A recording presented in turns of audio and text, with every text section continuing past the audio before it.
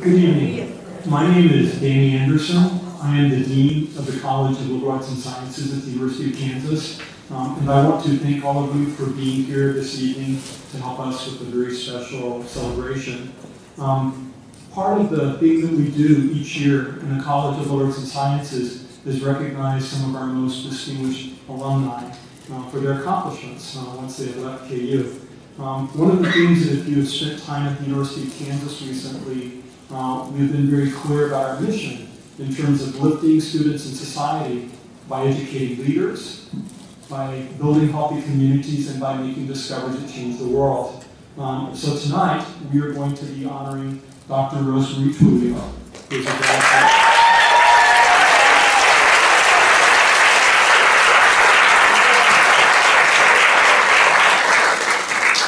She's an outstanding example of everything that we want our graduates to go and accomplish. And to help us move our way through the evening, it is my pleasure to introduce Dr. Kathleen McCluskey-Fawcett. She's a professor of psychology and is also director of the University of Kansas Honors Program. Kathleen, I will let you do the introduction of our panel. Thank you, Danny.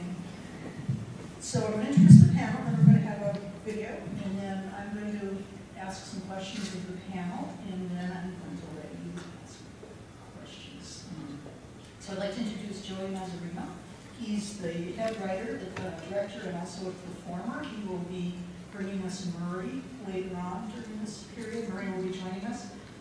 Carolyn Parenti, who's the senior vice president and president for creative content and executive producer of Sesame Street. As I said, Murray will arrive later. And our special guest, Rosemarie Truglio, who's the senior vice president for curriculum and content for education, research, and outreach at Sesame Street. She's been with Sesame Street since 1997. She came to KU after finishing her undergraduate degree at Rutgers, and she finished her MA in Human Development and Family Life in 1986, and her PhD in 1990 in Developmental and Child Psychology. She worked with Aletha Houston and John Wright at something called Critic, which was a research on television center. She has a long and distinguished career at Sesame Workshop. She assesses the role of television in children's development, particularly the socialization and education. She reviews all the scripts for Sesame Street and works with the writers to ensure that the content is developmentally appropriate, safe and sensitive for all the children that Sesame Street serves. She's published numerous articles on the effects of television on cognitive and social development of children. And she also has published G for Growing, which was the 30 years of research on Sesame Street and children. On a personal note, I've known Rosemarie since her undergraduate years. When I was the chair of psychology at West Virginia University, we tried to recruit Rosemarie to our graduate program there, but she turned us down and came to KU. Which is an excellent choice. When I returned to KU in 1985, there she was. I served on her dissertation committee, which was on the media, sex, and teenagers. Some of it was kind of explicit, and her parents came to her dissertation. And I'm not sure who was more embarrassed. But it was an excellent dissertation. More recently, I have deemed her into my honors child psychology class through the generosity of the dean. I have a wonderful system where I can, conferencing system where I can bring people in. And so she has taught a session on children and media for my students where we have all learned a lot. So it's been wonderful. You're clearly a wonderful teacher. The students really enjoy that. And I'm so happy and proud that you're being honored by the college in this way. And I think I'm supposed to say, cue it, and then we'll be video.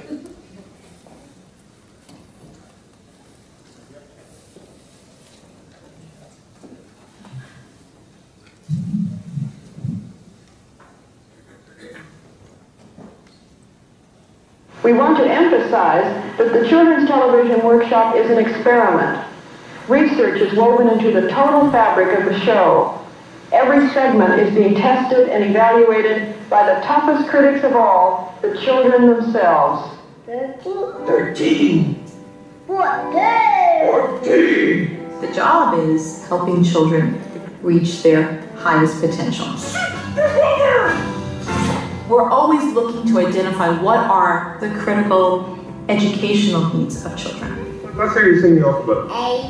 One example is we have a literacy crisis that our country has been facing for a while. We've worked with the military on a whole series of shows dedicated to those families and those families' needs. We're in over 150 countries internationally. Programs focus on girls' education, specific health initiatives to mutual respect and understanding. The needs of children are constantly changing. The show is always evolving. That's one of the main reasons why we're still around 40 some odd years later. Today, we are launching the Educate to Innovate campaign, a nationwide effort to help reach the goal this administration has set, moving to the top in science and math education in the next decade.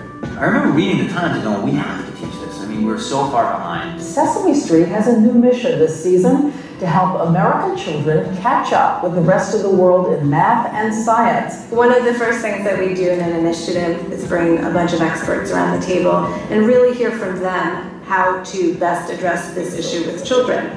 If they learn a very simple cognitive skill set that we've been talking about, they gain a measure of control. When we enter a country internationally, what's really key to our success is that we're working with local partners. Once we get informed by these content advisors, we revise the curriculum and then we start creating content. Now with our STEM curriculum, we know that children learn through failures. STEM is science, technology, engineering, and math, all sort of in one discipline. We're like, okay, this is a subject we don't know about. Like, how are we supposed to teach it to a 3-year-old? I know my letter Q, that's easy. No worries. But it's problem solving is what we found out. I just had my hair done and now I can't get down from here. You see, I'm a cow, and cows can't walk downstairs. With Supergrova 2.0, we are actually modeling the processes of STEM, but we're also giving children the language of these concepts. Oh, I think you just made a ramp, Supergrova. So what's a ramp? It's working. What's a lever? What's a pulley? We're trying to understand what children know before they're exposed to our content. Can you tell me what a hypothesis is? That's a tricky one. Say like Supergrova. We ask them a whole bunch of questions about particular topics, and then we'll show them some content that addresses that particular subject. How will we ever get this heavy piano up to our neck? And what we try to do is make sure that the educational message is embedded in what's funny. Then after they watch, we want to see what they learned from the content. And how did he get it up? The pony. That's STEM education for a preschool audience. We did it! We don't just say we're an educational company that makes educational media, we prove it. There are more studies on Sesame Street than any other television show. And for the 40 plus years that we've been around, lots of academic researchers have been focusing on what we're doing here, but we don't rest on those laurels. We make sure that with each new initiative that we're delivering on what we're promising. We know in our hearts that that's working, but it's also really nice to have evidence from the academic community that's really showing an effect. No other program works as hard as we do to make sure that its content is relevant to the lives of children. It's all right. It's entertaining to these children. The stop sign is an octagon! But as they're entertained, they're learning.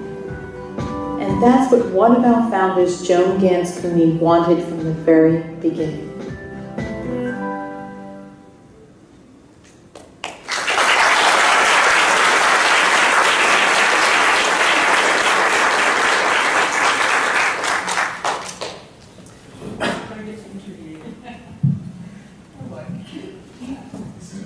Can you tell us why you chose me? Why you rejected me? I'm so sorry. We've got one for both of us. It sure did. I get that question a lot. How did a young girl like me, growing up in Hoboken, New Jersey, end up going to the University of Kansas for a master's and doctorate? You wanted to get to the city? And I was at Douglas College. I represented the University of Douglas for graduate work. And I was very blessed to have Carolyn Ruby Collier be my mentor. And she knew Frances Collins, where I grew up. And Frances we invited her to give a colloquium at one of the pro seminars at the time. And she came back so excited. She said, I found the perfect graduate program for you. And I said, oh, really, where? And she said, the University of Kansas. And I said, I'm not going. And she says, well, I will not write another letter of recommendation for you if you don't at least submit an application now. And I then had the great pleasure of receiving a phone call from John Wright, who was my mentor, co-mentor with the Houston. And he did a great job grooming me. Not that he didn't. He really did.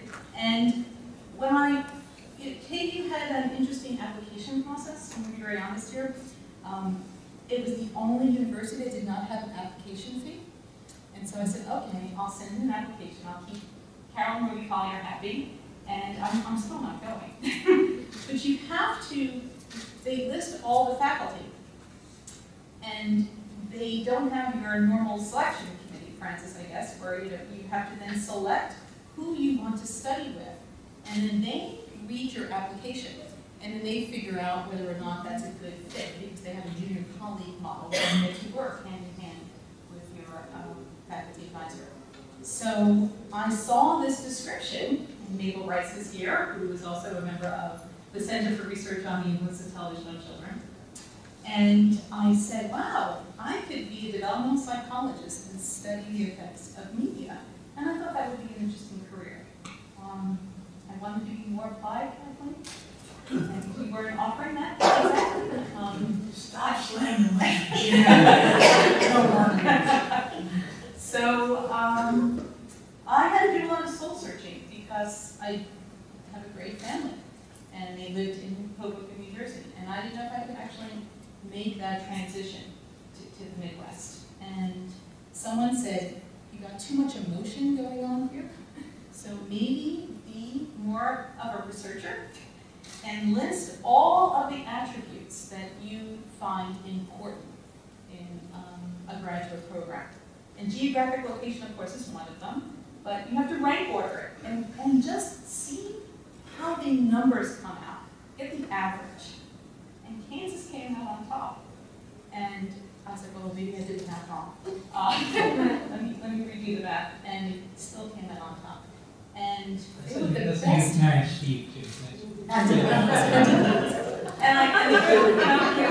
they were the best formative years of my life. Can you tell us some of the things you learned at KU that really has informed your leadership at Sesame Street? I think the program that, and I have other graduates here from the program, it really was a junior college model, and we did work very collaboratively. And I think unfortunately in higher ed, students become very siloed and they become very competitive. And that's not the program that we had. We really helped each other, we learned from each other, and we supported each other in our academic pursuits. And it was that collaboration. So Francis, when you put that model together, you did something right, because it's that collaboration that really has helped me grow professionally, and it's one of the reasons why I asked my colleagues here to join me tonight to talk about the collaboration. To teach us how to actually do it right? No. Because when you create something as magical as Sesame Street, it takes a lot of great people to work together, and I think that's what this represents, and that's what I learned at University of Kansas.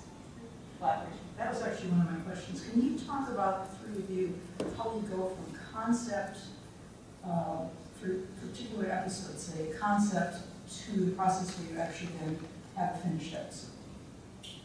We just did it now when I came, because I have a daughter who's African American, and I went to Rosemarie because I really wanted to deal with skin color. It's not something that's in our curriculum that we don't deal with it very much on the nose. And I went to Rosemarie and I said, I want to deal with, like, if somebody tells you you're too, like, I read a book, and it's, I won't name the book, but it's a kid's book, and it's about picking a dog. But in the book, she's trying to pick a fancy dog, and she says something's too brown. And I was like, I skipped the line because I'm reading it to use it in a pejorative sense like that to a kid could be really, give her some kind of complex about it. So I wanted to address this, and I went to Rosemarie and I said, how can we deal with it? Can we deal with it head on? She got so excited. She goes, yeah, nobody deals with it head on. I'll get back to you tomorrow. And it's like her team gets into action, and they find me an advisor by next week, and Autumn's on the phone, and Sue's on the phone, and everybody, and it's just amazing. They're like, it's a great process. And Rosemarie, of all the kids in the nation who have learned anything from Rosemarie, it's me, because now I know STEM, and now I know executive function, all these things that I never knew. But it's a great process. And I think it's always funny, as often as we sort of talk about what we do, we always wind up sitting in this configuration, which is really the functional representation of how we work. So I'm in the middle. She wants to kill a joke, Carolyn! And I have really long arms. So it really is the way we work in that there's often a disconnect between the messaging we want to send and the comedy that the writers come up with, and that's my role in terms of trying to balance that we have enough of each, because I think Rosemarie will always say, she'll make suggestions and she'll say, I'm not the writer, I'm not funny, but the fact of the matter is, Rosemarie has a great sense of humor, and it's the reason this collaboration works so well. Not only is there the utmost respect, almost all of the time, for what we do, there's a great sense of humor Rosemarie brings to the table, and a great knowledge base now over the years that Joey has from working with Rosemarie and her team. So no, I really do. I mean, I think in years past there was a little bit of a struggle between the research and the writers, and I don't think that's there anymore. I really do. When I go into with research and I meet on scripts, if we're not reaching the kid and teaching them, what is the point? So I have the utmost. Excuse me. Who's got their cell phone on? Come on. Sorry. But Kathleen, one of the responsibilities I have with my team, and my team is representing here. Let's hear it from the research department!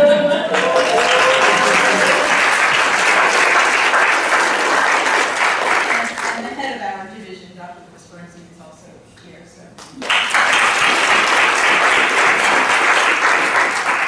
But the exciting challenges I have is to identify what are the critical needs of today's children. Sesame Street is based on a whole child preschool curriculum, and that's a lot of curriculum goals.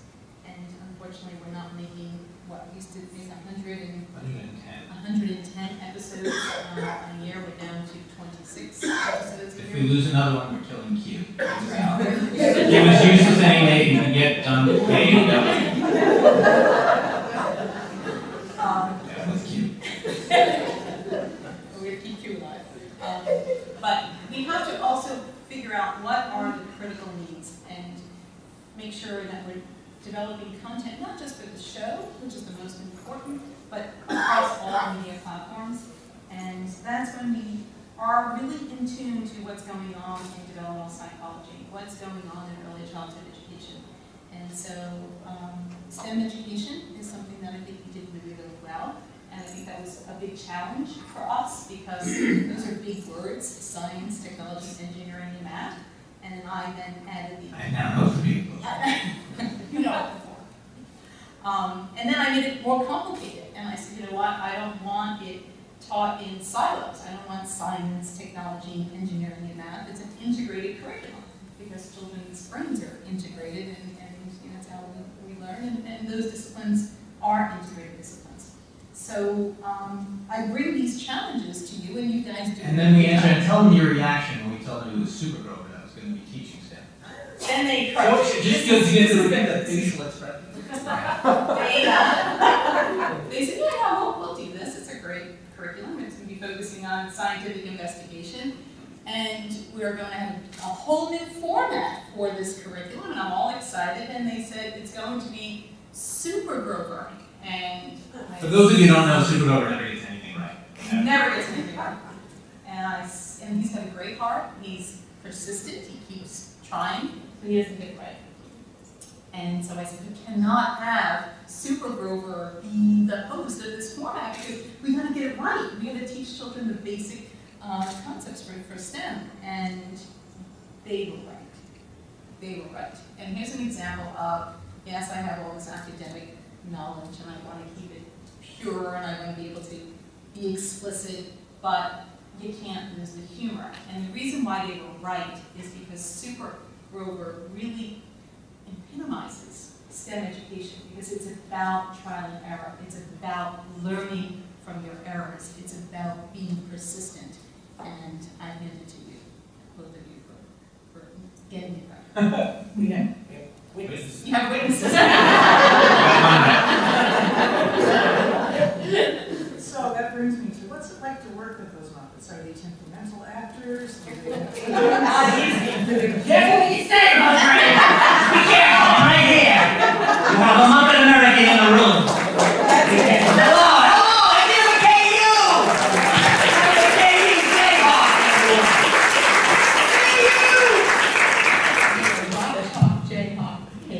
What is it? Rock Chalk Jayhawk. Let's go with KU.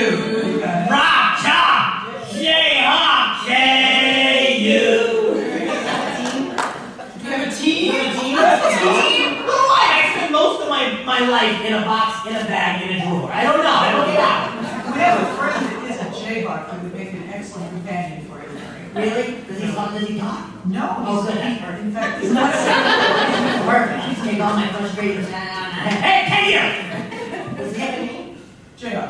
Just Jayhawk. Well, there's Baby Jay too. That might be better for you because Yeah. Baby Jay's younger, more in your age, more in your age range. I would like to actually looking I'm at not going to eyes get while I'm talking to him. I know, it's very compelling. So what's it like in Kansas?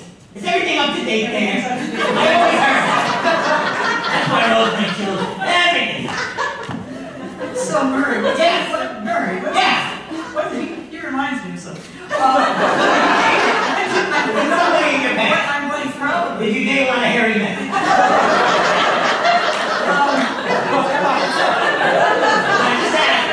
So, what was your favorite mini experiment? My favorite mini experiment. Those were, there was none. They were hard. They were really hard. What was my favorite mini experiment? Oh man, we had to build like one of these, what do you call those machines where you keep adding different, like a tube and what was that? The Rube Goldberg machine. That was my favorite because no matter how, we had a designer there and everything else and we never got it right. We had to cheat it. That's my favorite. Because we failed miserably. No, my favorite was, we just did this year about robotics actually, and that was actually pretty cool. With the kids, we went to a robotics school and we watched kids actually design a robot that could toss a ball into a net. It was pretty awesome. So do you think Rover 2.0 gets too much screen time in comparison to you? I always think I should have more screen time. Nobody agrees. Why? Oh, come on! I mean, I was supposed to say only nice things now. And do you have a favorite celebrity? Favorite celebrity? Oh, yes, I Behind the Sesame Street. Oh, favorite one. Oh, man. That's so hard. There's so many. But Mrs. Obama, like, if she comes on the set, that's pretty impressive. What do you my favorite? What did you do with Mrs. Obama? I just got to watch. Oh, I just got to leave. They don't let me float. You can't even bring my past security clearance? I had to watch on a monitor from another room. What's the nature of your relationship with that man? What do you imply? What is she implying? This is not Kansas. This is New York. What are you saying? We're right here on Sesame Street. Come on. It's a perfectly innocent relationship. There's been rumors about Come on. What are you saying? Clarify. Just wanted to give you a chance to address those here. There are none of it is true. Well, part of it may be true. I can't. No, I no longer like this kid. And most important, Murray, what's it really like to work with Rosemarie? What's it like to work? What, are you kidding me? To work with this. Oh no, she's teaching. You know all those words I teach on the streets? Word on the street. I've never heard of any of them. It's all hard. I mean, you've got quite a vocabulary. I do. I'm deciduous.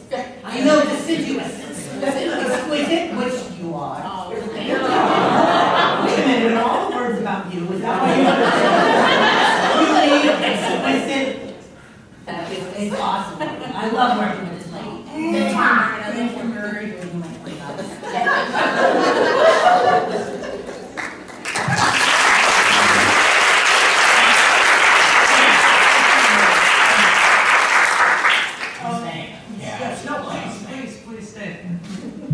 things that actually answer.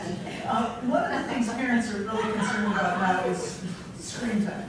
The kids spending so much. They want more screen time? Well, with you, of course. They should. More screen time. In terms of TV and tablets and computers, and people putting babies in front of Sesame Street or, and their baby carriers. Can you talk a little bit about sort of what Sesame Street's take on that is? Sure. John Wright taught me this, and I think it still holds true. Content matters, and I think that's probably one of the most important messages that I want to convey. Yes, if there's too much screen time, it's not good, because too much of anything is not good. But I urge parents to really be selective in what they have their children watch. Sesame Street is a curriculum-driven show, and there's some other great shows out there. Which, I let them watch Breaking Bad. He's a chemistry teacher. I know most of the periodic table now, just from the crew list. Murray, we have to talk, Murray. Yes. All right. Go back in the day, Murray. So content matters, and I urge people not to put the babies in front of Sesame Street because they're really not comprehending much. Dan Anderson's research shows that prior to 18 months, it's visual stimulation for them, but they really can't comprehend the content. But we take great care and pride in making sure we execute on these educational goals. And the other thing that we do really well is write it on 2 levels, because we want to bring the adult into the situation. Sesame Street is not a purely child experience. It really is an experience that we want families to watch together. And that togetherness enhances the educational value of the show. And that's why we have the celebrities, and that's why Murray's out in the street, so New York talking to adults. Sure, that's what we do, and great credit to everyone on the team, especially recently that they let us, when we do a Sons of Anarchy parody. That was hard for me. That was hard. Sons of Anarchy. That was hard. I think to recognize that younger audience, though, it's there. There's not much we can do about that, so we're very careful that the content is also just done in a physical manner that those younger viewers can follow along and not get lost in the complicated content that we do, so that we cater the show towards them, and we acknowledge that they're watching and trying to tell really physical stories. Questions from the audience? I know many of you are part of this Sesame workshop. Yes? So there's no A in STEM. I'm just wondering if she could address the role of art in the... STEAM plus A. Was that a plan? It was STEM plus A equals C. It's STEMA or... No, it's no. I take the renovated beats. Oh, we're giving you beats. We did a STEM curriculum, and you're right, we didn't put the A at first. Then we have, as Lewis is always encouraging us to, what's next? What kind of spin can you add to the great season of STEM, and how are you going to advance it? And then our PR department and marketing department said, well, yeah, if we talked about STEM, what's next? So we decided to look at the A and realized that it was a mistake not to include the arts, because when you're talking about really young children, the arts are what is relevant to them, and that's what's familiar to them. So why not use the arts as a tool and use the arts as a way to teach STEM education? So for season 43, the subsequent year, we did a STEM plus A equals STEAM curriculum, and they created yet another new format with Elmo. I don't know if you want to talk about Elmo. That really was, Elmo the musical, a new format that has a math focus, but it's done through the tool of the arts. So Elmo is always making up and play acting a different musical story, and throughout the season there were many other ways that the arts is a really important tool when it comes to engaging, and that's partly what is so important for us to do, get those kids in and then teach them a lesson. So the arts was using that STEAM curriculum was really great for us because it opened the doors to all sorts of engaging opportunities we had beyond the musical. And I think what's unique about Sesame is that we have a whole child curriculum, but it's the only show that revises its curriculum on an annual basis. And we're very nimble, we're very flexible. So that question was a good one. You know, you started out with the STEM curriculum, what about the arts? Okay, we'll address the arts, and now we'll create a STEAM curriculum. And when she says flexible, I just want to say every time they come to the writers, when they come to us and say we have to do this week, the first thing we always say is, it's not going to work, we can't do it. There's no way to teach that, or no, we can't. And that's when Carolyn comes in, because then I go to her office, I say, he won't listen to me, and she's, let him relax, give him some time, he'll come around. I'm really happy that in season 44 we started focusing on executive functions. Self-regulation. That's really come in handy for me on a daily basis. Oh, but that's truly how I know we're onto something. If the writers don't start with that, it's too hard, can't be done, then I know we're on to something really good, because everything good starts from that. And you had a reaction to STEAM, because the writers took the STEM curriculum so seriously. They wanted to get the science right. They wanted to make sure that we didn't miscommunicate anything or convey misinformation to young children. And we wanted to make sure they get the foundational skills right. And so when we said, well, now we introduce the arts, you had a reaction to it. I did. I called it a big pie of steam. I didn't think it was real. I didn't think, like, because all the examples were that art, like, was teaching STEAM, but it wasn't truly one of the integrated parts of it. That's what it felt like. But I think we found ways to make it. Sure. Great job. Other questions? Lucas! Hello, sir! What do you want to know about your mom? I'll tell you. What is your main goal? What is my main goal? My main goal in what? In life or tonight? What is Sesame Street's main goal? Oh, that's great. That's for you. That's for you. That's a really good question. Really great. Wow. Well, the mission of Sesame Workshop and Sesame Street. Oh, your main goal. You didn't say don't give me some political campaign. Main goal. My main goal is to be the best mom I can be. Oh, yeah!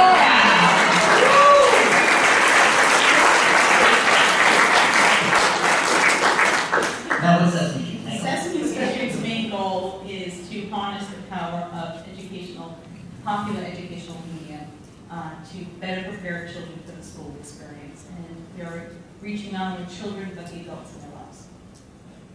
I was going to say I wanted to meet the ladies. I guess that's wrong. I got it for the wrong reason. Nobody's not here, I didn't get the mission right, but it's close enough, right, Terry? Other questions? Anybody? I have to call on, this is Dr. Jerome Zaks. He's a dear friend of the family. He was my mother's cardiologist for 20 plus years. Which means I'm very old. He watched Dr. Z, I get a tingling in my right hand. It's like I can't feel it. It's just right here. What could it be? I also have no feeling in my legs, which are back in the wheels. What do you think it is? You have to book it. All right. You have to book an appointment with a free. Wow. It's got a long office. I wish I had better insurance. Darn you, Obamacare! I asked Dr. Zaks to have a question. Wait, I have to just, because he watched me grow up in many ways, because I accompanied my mother to every one of her cardiologist appointments. And those of you who know my mother, you can imagine why she was nervous about showing up to see Dr. Zaks, because she wasn't very compliant and loved to eat. And was afraid that you were going to yell at her, and knew that if I were there, I could play interference. And so thank you, Dr. Zaks, for coming tonight. Good question, right? I was just wondering, from your standpoint, how the introduction of the health issue has changed Sesame Street. That's a really good question, and it's one of the curriculum focuses I'm very proud of the work that we've done. of Sesame, people always think of the letters and numbers, but we are a whole child curriculum, and health has always been a part of the curriculum, but we decided to put the health goals under the spotlight when we realized there was an obesity crisis, and it was starting very young. It was starting during the preschool years. And we decided that we are about the foundational skills, and we got to instill those healthy habits for life young, because that's when they learn those healthy habits.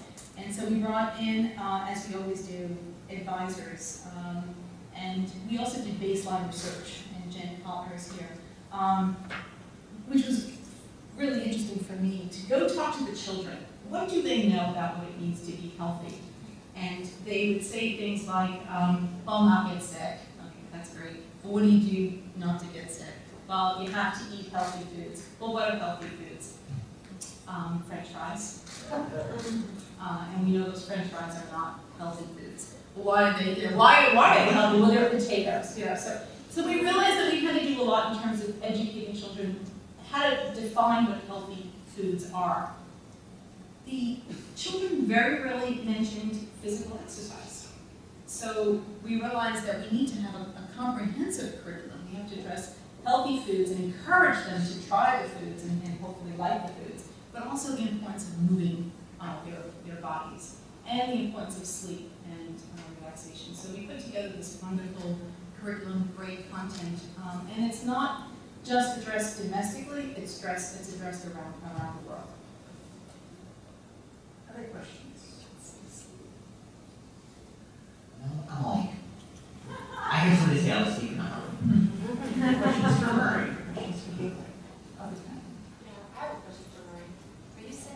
I am single and looking. Come on, Shay, David,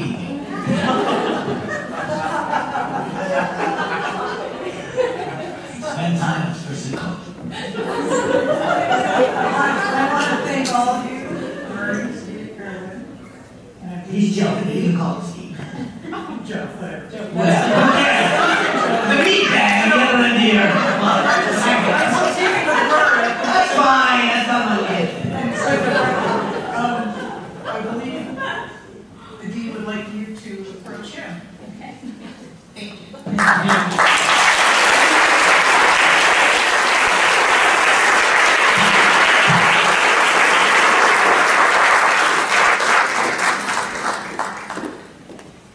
Each year, the College of Liberal Arts and Sciences reserves its Distinguished Alumni Award for recognizing only its most accomplished graduates. I especially thank our Alumni Advisory Board, who selects the individuals who are going to receive this award each year. And you can see from the panel what it is that we are honoring tonight.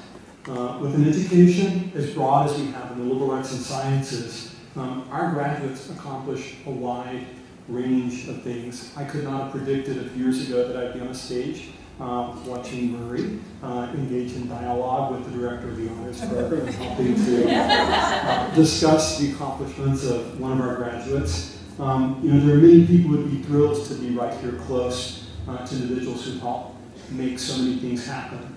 Muppets, Sesame Street has a great cool factor, but what impressed the advisory board the most was when they looked at all the things that go on behind the scenes. And you've seen here the way that Dr. Truglio talked about what she received from her graduate program at KU, the ways that she learned to lead in a collaborative style so that it brings forth the very best. And when you're thinking about the intellectual and the creative and everything that she tries to accomplish.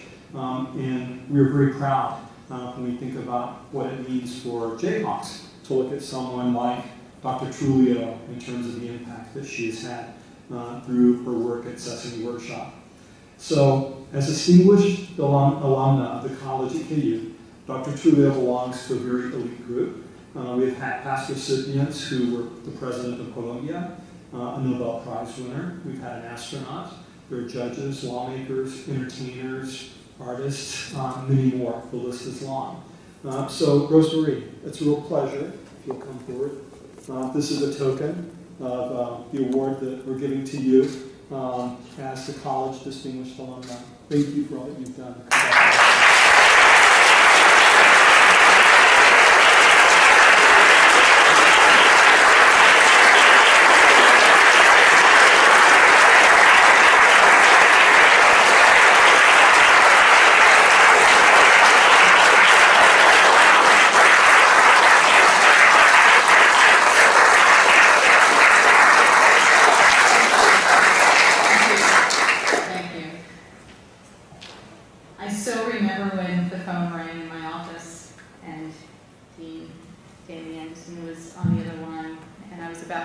us to our Columbia Grammar ice skating annual event.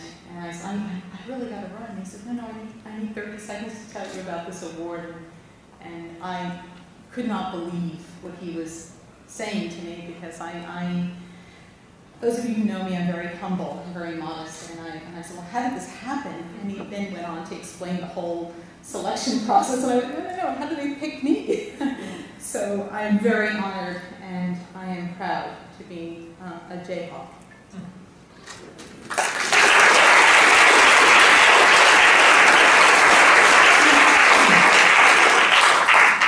So thank you, Dean Anderson, for presenting this award to me and for your kind words of praise.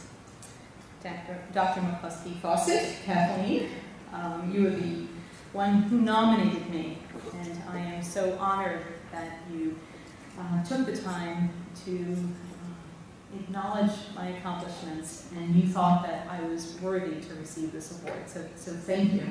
And you did a superb job moderating tonight. It's not always easy working with a Muppet, so thank you. Joey did great behavior. I told Joey that this was not a roast. Any meetings about the agenda for tonight. And he did a great job, so I'm sure I'm going to pay for it at the next writers' meeting. And special thanks to the selection committee for bestowing upon me this honor. Thank you, Carolyn and Joey, for being panelists to illustrate what we accomplished together. We do it together to address the critical needs of children. I don't do it alone, and I couldn't have better partners and better friends in this wonderful collaboration, so thank you. Toss to them because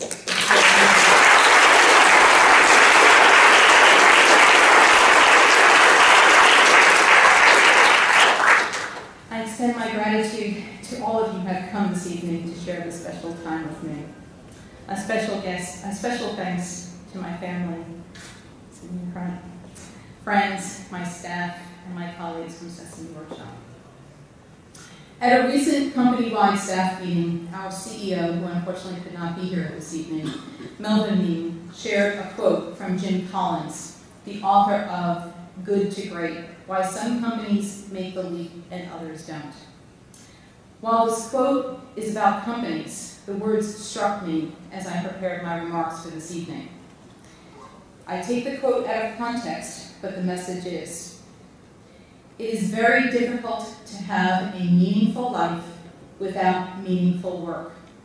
There's rare tranquility that comes from knowing that you've had a hand in creating something of intrinsic excellence that makes a contribution.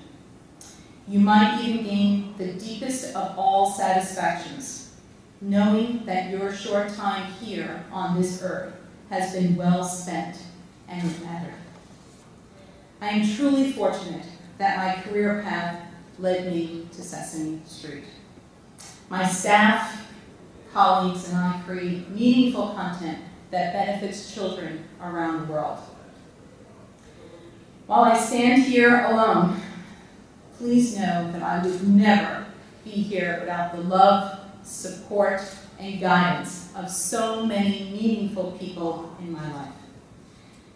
I wish my parents could be here, but I know they're watching from above.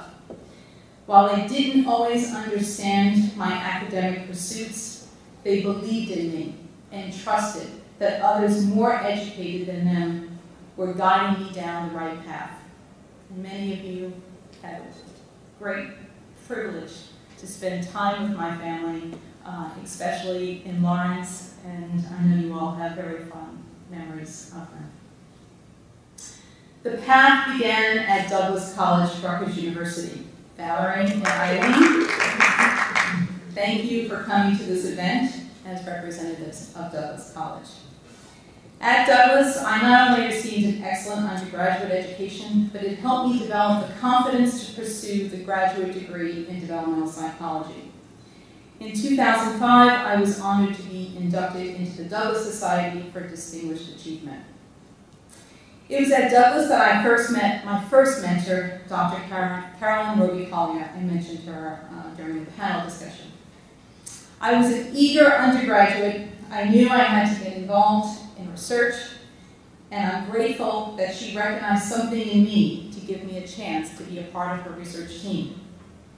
Unfortunately, Carolyn is not well enough this evening to attend, but I did call her, and I wanted her to know that I was receiving this award.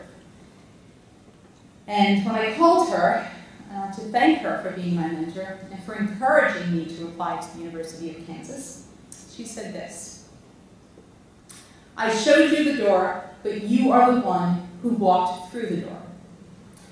I thought that was very gracious of her. But I reminded her that she was instrumental in shining a light so I could see the door. She asked that I be the light for others, and I told her I will try my very best. And I hope that my former students at Teachers College, Columbia University, 2 of them are here, and I'm very proud of your accomplishments. My staff, and I hope you all see that I continue to hopefully do my best to be mentors and to be a light in your accomplishments. Dr. Rogie Collier was my connection to the University of Kansas, but the conduit was Dr. Francis Horowitz, the former chair of the Department of Human Development and Family Life and the former dean of the University of Kansas. Francis, little did you know that your invitation to Carolyn to give that lecture would subsequently inspire her to open up my eyes to the exceptional program you helped establish and develop at KU. Francis, you too have served as a mentor in my life and guided me at a very important crossroad in my career. Thank you for your sage advice, your belief in me, and your support, which helped me to make the transition from academia to Sesame Workshop.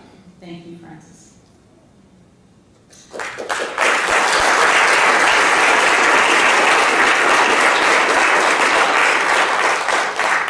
I'm incredibly grateful to my KU mentors, Dr. John Wright and Aletha Houston. I'll never forget the day sitting in my dorm room and receiving a call from John. He was impressed with my senior honors thesis. It involved working with preschoolers and giving them a series of memory tasks. Joey, memory tasks, see how it's coming back? I'm sorry, I don't remember. Executive functioning. And the reward for the children who got the memory tests correct, they got to watch a brief clip of Winnie the Pooh. Not Sesame Street, but Winnie the Pooh. I guess that was the beginning of my career in children's television, but I had no idea at the time. I finally took John's advice to go to KU without visiting the campus and work at the Center for Research on the Influences of Television on Children. And Mabel Rice, it's such a great honor to have you here this evening.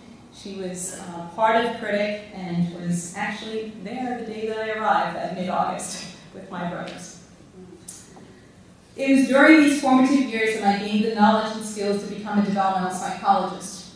I also learned about the power of educational television, in particular, the educational benefits of Sesame Street. My years at KU also taught me the value of friendship and the importance of collaboration. We supported and nurtured each other's growth. In many ways, KU helped me grow up.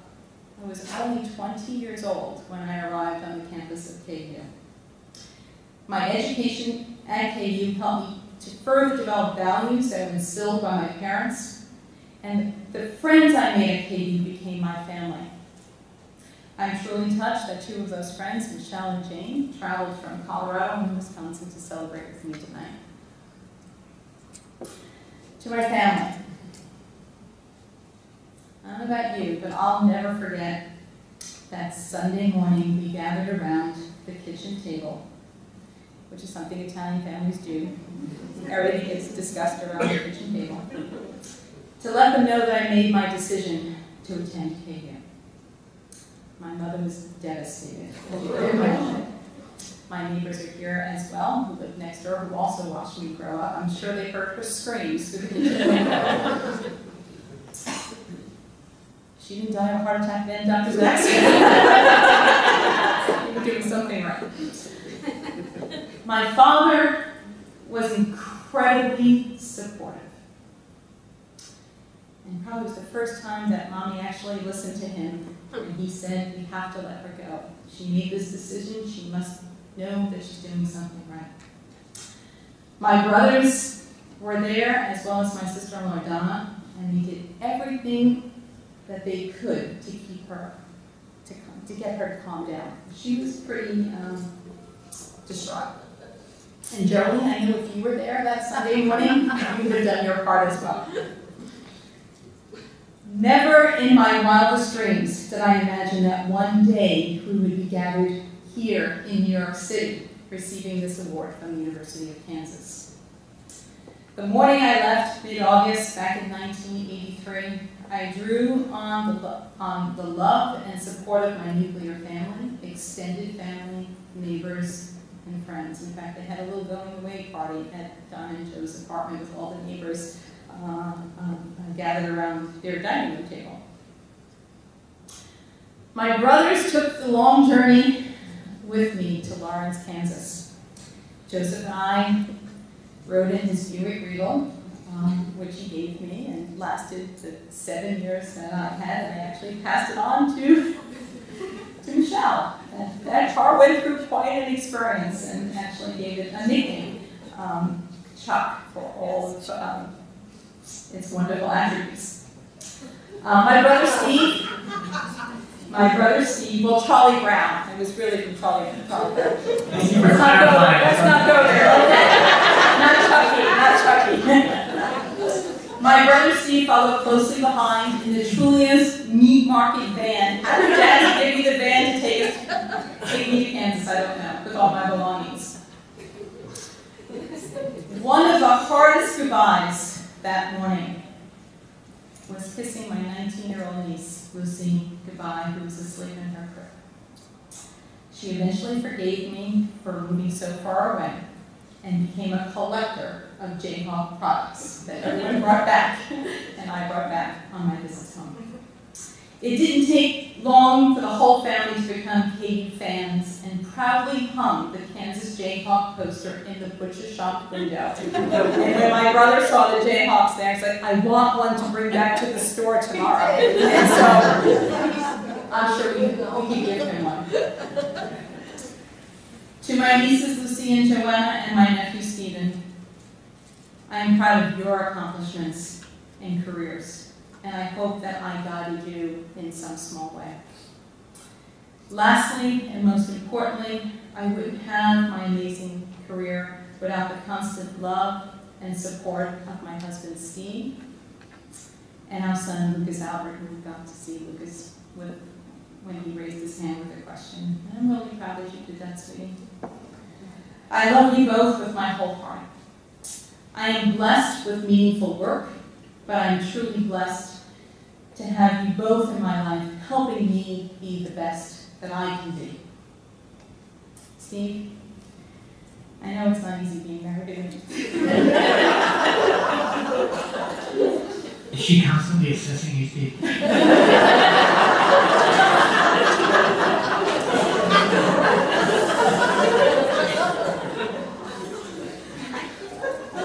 Thank you for being my biggest fan and supporting me every step of the way in my career. And thank you, Dr. Zaks, for taking care of his heart as well. Teresa, where's Teresa? I thank you for your devotion to our son, Lucas. I go to work every day knowing he is loved and cared for, which is a priceless gift. Thank you. Lucas, your father and I are extremely proud of you, and maybe one day you will be a student and basketball player at the University of Kansas, chanting Rock, Chalk, Jayhawks, KU.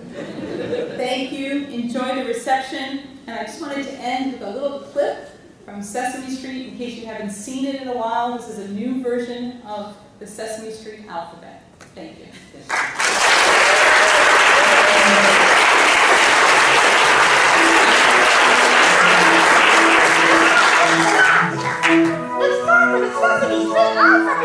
B is for birds. C is for Cookie Monster. D for dessert. G is for Grover. H is for hawk. I is for incense. J, jar, and Jim. K is for kitten. L is for lamb. N is for Mary. E is for noodle. O is for lobster. P is for Yeah. Q is for queen. A queen who likes to quack. R is for Rosita. S is for snack. T is for tally. And a turbine boat, yeah. U for ukulele. And B for violin. W is for word. Wakeling. X is for xylophone. Y is for you. Z is for Zoe. I is Jill. Now let's sing it together all the way through. A is for Eddie. B is for birds. C is for Cookie Monster. D for dessert. E is for Oma. F is for frog. G is for Grover. H is for hawk. I is for incense. J, jar, and Jim. K is for kitten. L is for lamb. N is for Mary. E is for noodle. O is for lobster. P is for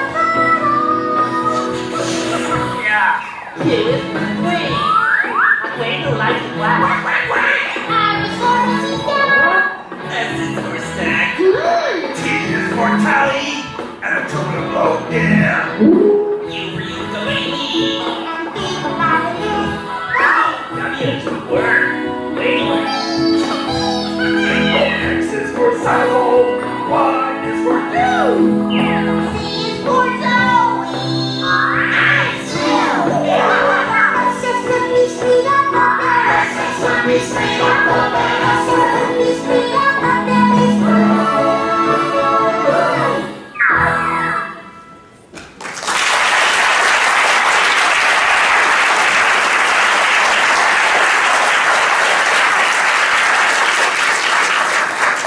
So this gives you a little bit of insight into the story of intrinsic excellence. That was the phrase that Rosemarie used and all that she's accomplished.